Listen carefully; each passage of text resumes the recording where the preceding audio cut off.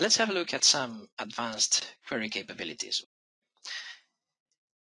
First, what if with the filters that we want to specify, so what if the conditions that we want to establish on the data being returned are not so simple as simply equalities? It's not that I want title equals contact, like it's just that I want something more complex than that. Maybe I want all the books in a specific category, which price is below some specific threshold. Okay, in order to do that, in order to allow for that in a GraphQL service, we had to modify the GraphQL schema that is being returned. We have to add some synthetic artifacts.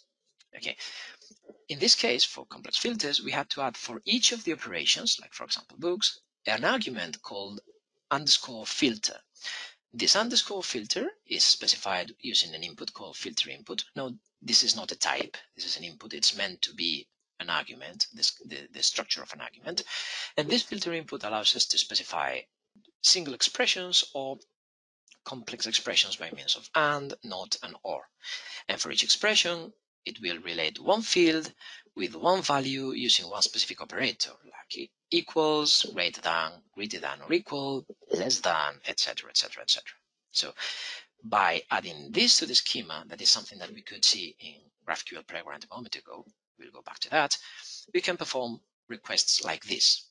Okay, so now I can say that I want the books, but with a specific filter. This filter is an and this and will be applying to two objects. In this case, it's two expressions that are, I want its price to be greater than 100 euros, and I want its title to be ending in accounting.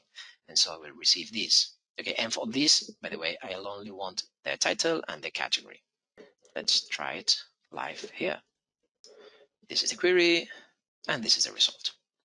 Okay, so it's understanding this filter because we have declared it here. For books, we have a filter here, which is a filter input, and filter input is defined somewhere in the schema. It's ordered alphabetically, so it's here.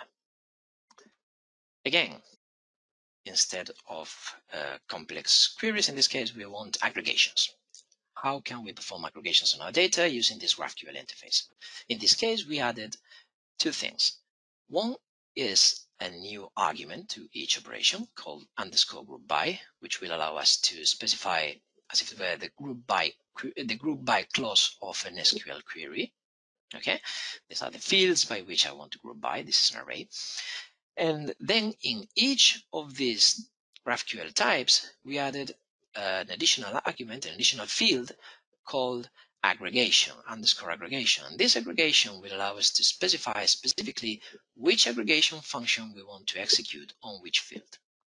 So if we have a look at what requests look like thanks to this, I can now call books, the books operation.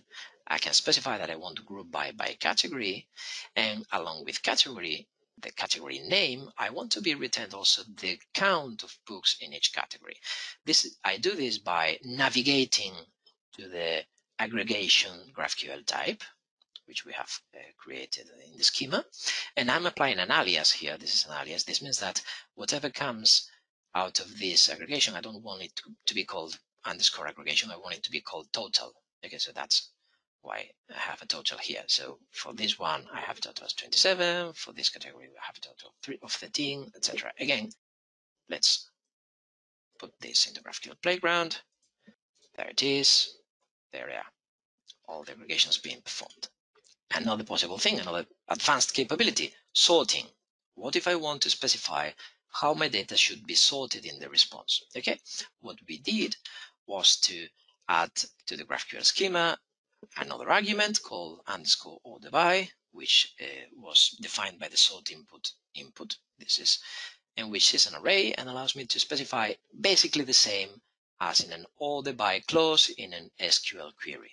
Okay, what ordering I want, by which fields, and whether it is ascending or descending. So my queries will look similar to this now.